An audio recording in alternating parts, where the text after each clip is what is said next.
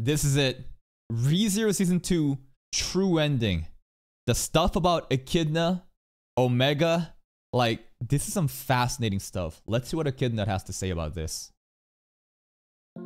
The final chapter of ReZero Season 2 was cut from the anime entirely, probably because it would have been one of the biggest cliffhangers of all time. Aside from that, it was also my personal favorite moment in the ReZero novel. Ever since I first read this chapter, I looked forward to the day I would finally get to see it animated.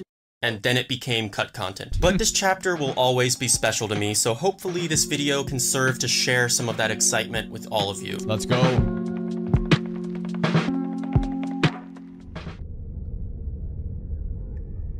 The cave.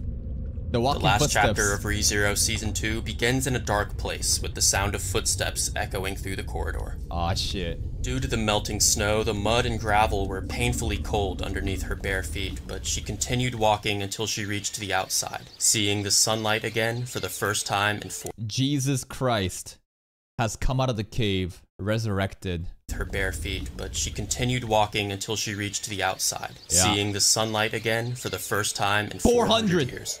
400! Echidna, Ryuzu's body. She expected her reunion with life to be rather moving, yet not a touch of emotion could be found in her eyes. Her lack of amusement was disappointing, yet something that impressed her was how well the reactive— Oh shit, he fucking reading this. Oh god, this is an Echidnut audiobook right now, let's go! Reactivation ritual had remained intact. As she adjusted— That's the important thing, reactivation ritual. Something that impressed her was how well the reactivation ritual had remained intact. Reactivation ritual remained intact. Somehow this helped her overcome this seal, right? There's like two separate bodies. There's an Echidna that's a corpse, but that's not supposed to be what the Witch of Greed looks like. So Echidna and Witch of Greed, two separate identities, two separate bodies. I don't know. Somehow we're supposed to know. It's assumed that Echidna got sealed away by Volcanica here, right? But suddenly, Echidna has surpassed that with her clever tricks. Thank you, CC Flitz, for the 2-month of Prime. As she adjusts her eyes to the bright sun, she silently applauds herself for the convincing performance she delivered. As expected, her plan was successful. The fact that she's alive again was proof of that. The pink-haired woman appeared uncomfortable in her small body. Now, is this white? So, the next time we see Omega or Echidna, right? She's gonna have this white jacket drip, or maybe she's gonna intentionally get a black jacket to confuse us and think that she's part of like the other Ryuzus. But knew she would eventually grow accustomed to it. Adapting to things was never an issue for the thirst for knowledge incarnate. Because she was no longer Ryuzu Shima, she decides to call herself Omega, which means the end according to Subaru's memories from Earth. Omega's only regret was not being able to witness Emilia suffering during her third trial. Although she despised Emilia, Omega also appreciated her cooperation. If Emilia hadn't broken the barrier, Omega's half-elf body wouldn't be able to leave the sanctuary. So, for that, she was grateful, but thinking— It was all part of the plan, right? The entire plan, Emilia had to clear it. Thinking about Emilia made Omega's chest overflow with emotions, so she ignores them and ventures out through the forest while opening and closing her hands to make sure they're functioning properly. Reflecting back on the final events of the sanctuary, she notes that Beatrice has parted ways with the archive. Roswaal has lost his guiding light, and Garfield is still completely filled with anger inside. She looked forward to watching over them, from the sun and in the shadows. 400 years, this world had awaited her return. So, like, what's she gonna be doing? She's just gonna stalk us now? Always in, like... You know Otto? When he's, like, hiding with the little 2 tree branches behind, like, little shrubs? Like, is that what Omega's gonna be doing? Oh, just peeking through trees behind? Oh, we're just watching? I wonder if we'll ever see her as a random Easter egg in the background, right? A white jacket Ryuzu. If we ever see that in Season 3, oh man, I'm gonna freak out. And what it offered her now was infinite potential to satisfy her inexhaustible curiosity. She picks a flower and pops it into her mouth, questioning why it would someday wither. Both flowers and memories alike would eventually grow faint, and Omega wondered if perhaps now she'd be able to someday understand. Why must love fade? Once again, Why must love fade? Sounds like she also has an issue with things not being forever. Like the whole thing about Biko and her unwillingness to leave the library is because, like, Subaru, you're gonna die very soon too, compared to my lifespan. Nothing is forever. If that's the case, then I'd rather hide and never experience pain. Echidna seems to have something similar. Why must love fade? Nothing is eternal. Once again, the witch was unleashed upon the world. A new witch! The witch of greed? Omega? How does this work? The witch of end? And does she have an authority at this moment? That's the thing. Like, how did this shit work? We know that the authority of greed is the Tomb of Wisdom. Does this Ryuzu, this Omega person, now have the same authority? I don't know. Yeah, so that's how Season 2 was supposed to end. Of course, my garbage video doesn't do it justice, so if you'd like to read the chapter yourself, it's right at the end of Light Novel Volume 15, or right at the end of Arc 4 in the web novel. There's multiple reasons I call this my favorite chapter. Firstly, it gave an additional purpose to all the happy moments in this season's conclusion. Now, instead of just being there, they also serve as build-up for a shocking plot twist that completely changes our perspective of what we saw this season. Echidna was always the one in control. Everything that happened was all just part of her plan. It was like Subaru and the rest of the cast. Just the biggest manipulator of them all, right? We thought that Amelia just clapped Echidna and Echidna just a hater crying and whining. But no, bro. It was all part of the plan. Everything was according to the plan. Were just Echidna's puppets who 1 second. And we're back. And the rest of the cast were just Echidna's puppets who mistakenly thought they had free will. The reason Echidna always looked like she was planning something is because she was. The chapter also highlighted her curse. For the first time, we got to witness the affliction Echidna suffers from endlessly. The insatiable desire for unattainable gratification. That's a curse?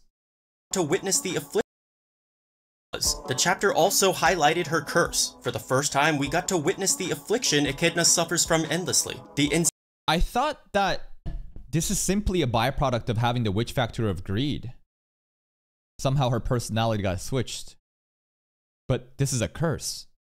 She's cursed to always be thirsty for knowledge. Insatiable desire for unattainable gratification forever plagues Echidna, unwavering in both life and death. It's why her second coming lacked any pleasure or joy. Even after being dead for 400 years, almost immediately upon resurrecting, life She's just thirsty for more knowledge. She's not even happy about this. Alone was no longer enough to satisfy her. No matter what, she always needs more, and that's what makes her such a perfect example of greed personified. That's the and here's the thing about how similar greed and gluttony is, because greed right now is being shown in the context of knowledge, but how different is this from gluttony and the hunger that can never be satisfied, right? Obviously, we're talking about insatiable need for food when talking about gluttony, but there's something so similar between greed and gluttony. It's just like it's so the same. But to me, greed is just basically gluttony without food. And this right now is just for knowledge. And you know, Daphne, she suffers from so much hunger, right? And it'll never be fulfilled. And same with Echidna. No matter how much knowledge she has, she will never be fulfilled. She's just basically just like a hollow, like an empty ghoul that's always consuming. Why must love fade is my favorite quote from the novel because I think it describes Echidna flawlessly. I interpreted love fading as a metaphor for Echidna's fleeting satisfaction. Because of the curse. Until that curse is lifted, everything will seemingly fade. Greed is a bottomless pit. Greed makes it impossible for her to be satisfied, so the reason love fades is because of greed. But the fact that Echidna's asking that question means greed is the one thing she doesn't understand, despite having infinite knowledge. It's very poetic, and this chapter was really the first time the author let us understand a little bit about Echidna. It might have been the shortest, most simplistic chapter of the entire novel, yet I felt it was by far the most impactful. But for anyone who's wondering how Echidna revived herself, it was the result of two things. A reactivation ritual that was established even before her death, and Ryuzu Shima accidentally taking the trials 10 years ago. Accidentally? Was that part of the plan? Was that part of the plan, or I mean, accidentally, right? So it sounded like this is all just spontaneous. She got bailed out here? After Echidna's death, Roswaal discovered that her experiments were unsuccessful because she was trying to put her soul into an empty vessel. However, if the vessel already had another soul inside of it, it was possible to possess their body by eliminating the lesser of the two souls. So Roswaal has been putting his soul into empty vessels to become ABCD Mathers. For Echidna, there was a vessel that's already possessed. Sorry, there is a soul in it. But then she possessed that and then basically just beat it out.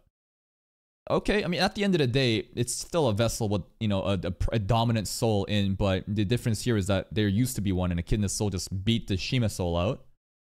Thus, during Ryuzu Shima's trial, Echidna planted a small piece of her soul in Shima. I gotcha. So it was a small fragment, and that's why, right, that episode, when there was a Echidna voice actor coming out of Ryuzu Shima's, you know, mouth, I was like, what the hell is happening? And yes, Break Time as well. Break Time hinted that Echidna has a plot. Echidna has a plan at the end, and she's smirking. This was it, bro. This was it.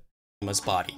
Ever since then, she'd been slowly taking control of her body until finally she possessed her completely, which essentially killed Ryuzu Shima. This is why we hear Echidna's voice coming from Shima in Season 2, Episode 12. Yeah. I love this little Easter egg, man. After possessing Shima, Echidna just needed Emilia to break the barrier to make it safe for her to venture beyond the sanctuary. Everything went according to her plan, and she reincarnated as Omega. So far in the novels, Omega has been completely absent from the main story, though she should have named herself Sigma. She should have named herself Sigma in order to rhyme with Shima. A little bit of homage and a little bit of memery, but I think that the term Omega, the last Greek alphabet, there's like deeper lore meaning in what Echidna Omega now represent. But Sigma would have been fucking hilarious. Everything went according to her plan. And not only that, it may even play in with the meme of, like, you know, like the Echidna body and the corpse, right, having like a nose that looks like the fucking Moyai emote, and somehow that's supposed to represent Sigma, right? It's just more memes. And she reincarnated as Omega. So far in the novels, Omega has been completely absent from the main story, though I do expect to see her again once we're closer to the end. Thankfully. Well, I don't know. It's 3 years ago. I don't know how many arcs has been in this, but it's looking like she is just not going to show for a long time. She's going to be in the shadows. And Annie News also said Omega is very interested in Garfield and Subaru, as they're going to be inevitably going to come into conflict with a certain him. Who knows that person could be? We can follow Omega's adventures by reading her series of side stories. They are side stories, so there's not going to be too many big reveals. The hell? She definitely doesn't look like Ryuzu now, right? She looks way more like, you know, Echidna. Well, with the hair color, it's no longer pink. It's looking like she got like a haircut. I don't know. But also her jacket, she changed to black. It's not going to be a white jacket that Shima used to wear. Of side stories. They are side stories, so there's not going to be too many big reveals, though I will summarize the first one to at least give you an idea of what's been happening since Season 2. I'm down. What's she up to? Before she left the sanctuary, Omega recovered her special mana crystal that contains the souls of all the other witches inside of it from the— What? There's a mana crystal outside that had the souls of the witches? Wait, what? Before she left the sanctuary, Omega recovered her special mana crystal that contains— Where was it? That's crazy. That's an insane. Like, the witches are such important beings. You kept everything. It just out there? That's crazy. That's insane. You just had it hidden in public sight? Nobody fucking knew. It's just all these witches' souls are just in a fucking random rock in the sanctuary. What the fuck? The souls of all the other witches inside of it. From the crystal, the witches can watch everything Omega does and interact with her too. I wonder what the witches are saying. Like, damn, yeah, this shit's fucking exciting. I wonder if they're hyped. They're like, damn, girl, you really pulled this shit off. Or like, I wonder if Echidna ever mentioned the plan to them, where they're like, oh my god, what the fuck? You actually did this?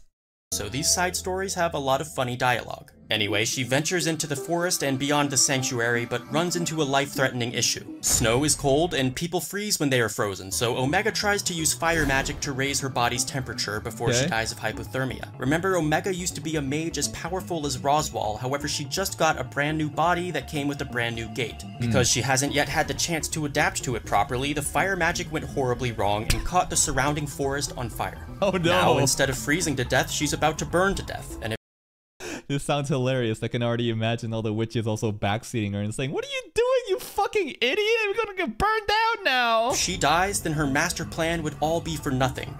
That's crazy. That's insane. She literally called. This is probably such a funny moment too for them. It's like, oh my god, I finally like came back to life, but I burned down a forest accidentally and now I might die. Plus, the other witches inside the crystal would die too, again, or something. Ryuzu's gate wasn't suitable for using water magic, so instead, Omega uses wind magic to redirect the flames elsewhere. This allows her to survive, but ends up spreading the fire. It's crazy, man. You're literally causing more forest fires to survive? Even more. That's After terrible. just barely escaping death, Omega felt exhaustion for the first time in 400 years. While she's resting, a group of bandits approach her with weapons. What a group of bandits might have wanted from a defenseless-looking lolly is up to your imagination, but Omega tells them she'll do whatever they say if they're able to remain standing for the next 30 seconds. Because she's preparing a magic spell. Omega then reveals her true form, allowing her soul to visualize behind her. After seeing like a stand? like a fucking stand, bro? Echidna that can come out like this? Like a stand? After seeing the face of the Witch of Greed, one by one, the bandits dropped to the ground, puking their guts out, slitting their own throats, and foaming at the mouths. There were 18 bandits in total. What the hell? Is it just because of the sight of Echidna? I mean, people have said that people have done this shit simply at the sight of Echidna before. It was mentioned before. There's also something about, like, don't look at Gluttony's, like, eye or something, right? So, like, they just go crazy. They see Echidna, it's just like... total, and not a single one survived. Omega loots their bodies, finds some new clothing to wear, and then continues her journey as if she didn't just murder 18 people and burn down an entire forest within just 10 minutes of being That's the first 10 minutes thing she did? alive again. That was the first 10 minutes as soon as she steps out, accidentally kills herself by, you know, causing a forest fire, then makes the forest fire worse, then a bunch of bandits show up and she kills them by flexing her stand powers, and all the other witches right now are just laughing. They're just like dying. They're like, oh my god, this shit is so scuffed right now. I can't believe you actually made it out, but like, damn, I cannot believe what I'm seeing right now. the first Omega side story, and I thought it did a great job showing how dangerous witches really are. Yeah, dangerous and funny. Like, this whole side story is just hilarious but fucked up. Quite literally just reincarnated, and already she's causing unprecedented amounts of destruction. The following stories aren't quite as eventful, but I'd still recommend reading them because Omega is best girl. I hope you guys enjoyed this. If we ever, I wonder if we're ever going to randomly hear like a forest fire in season 3, you know? Like in season 3, there's like a brief, like, I don't know, newspaper, someone random talk about, yo, did you guys hear about that forest fire that happened? Or like the bandits that were killed? If we ever hear about it, then it's just like, boom, Easter egg, side story, Omega. Video, I'm also hoping that Omega will get an OVA or something, but maybe I'm just in denial that my favorite chapter is never getting animated. No, that is fucked up. That's so messed up that this is omitted from season 2. And guys, some of you guys have already seen season 3, episode 1, right? You guys saw the leaks. Omega was not in the leaks, right? Like it was like she was not present in season 3, episode 1, right? So like it's looking like they're just saving this shit. The anime only experience is gonna be they're just gonna be saving this shit. And since she has no significant impact in the main story as 3 years ago, right? As late as 3 years ago of whatever new arcs were there, we can assume that she just gonna be MIA, and the anime onlys are just not gonna know shit. I feel bad for them, but at the same time, it's gonna be crazy revelation for them too when they realize that holy shit, Echidna has escaped and is Omega now. But that's it from me. Please go give Mr. Echidnut's video a like. Here's the link. Check out his channel if you haven't, and I will see you next time.